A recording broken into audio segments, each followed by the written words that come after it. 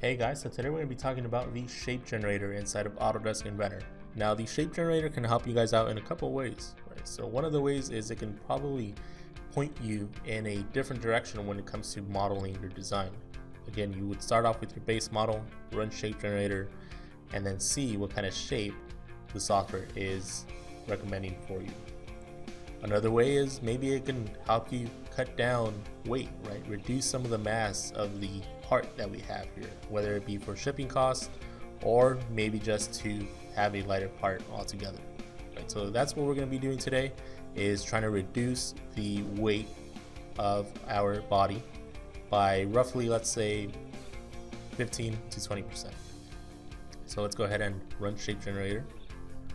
Now we got a new ribbon here. The commands are going to be pretty straightforward, right? It would be pretty similar as if we were running any kind of other simulation analysis, right? We will start off by assigning the material, applying our fixed constraints, adding our loads, preserving regions, adding symmetry planes if our model is symmetric, shape generator settings, right? So what are you trying to do exactly with this model?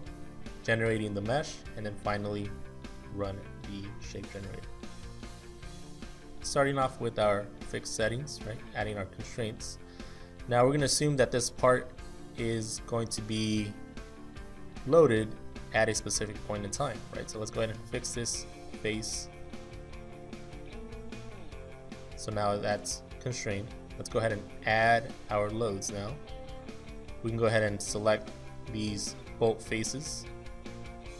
So we're going to assume that someone is hanging from the extension here, right? So there's another extension here that's bolted, and then there's going to be a 250-pound force on that specific bolt hole, right? So select our direction.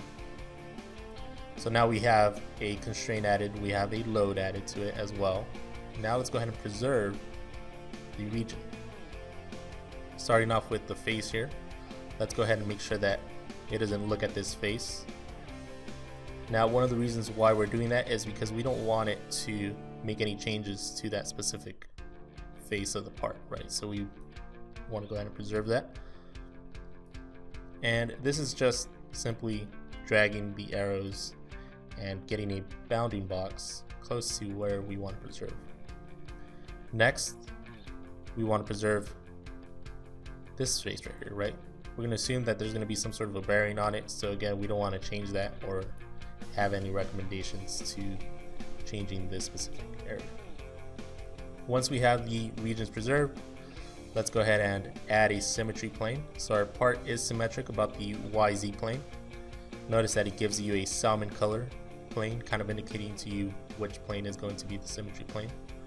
Let's go ahead and turn that YZ plane and turn that XY plane off. Okay, so now we're going to go into the shape generator settings, right? So here we have a couple options, right? So are you trying to reduce the mass by a percentage, or are you trying to get to a target mass? In my case, I want to go ahead and reduce by, let's say, 20%, right? Tells you what that target mass is going to be. Mesh resolution, I can leave it at the middle. That's going to be fine for me.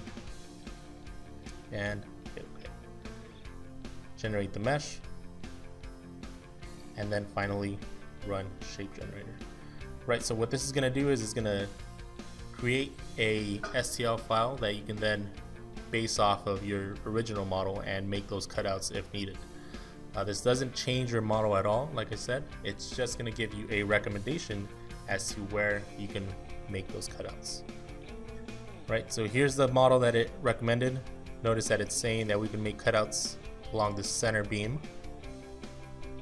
So what you would do here is promote the shape, go back into the model environment, use that as your guide to create your cutouts, and run a separate simulation, a static stress simulation in this case, to make sure that it does meet our safety requirements. So that's been how to work with the shape generator inside of Autodesk Inventor. Hope that helped.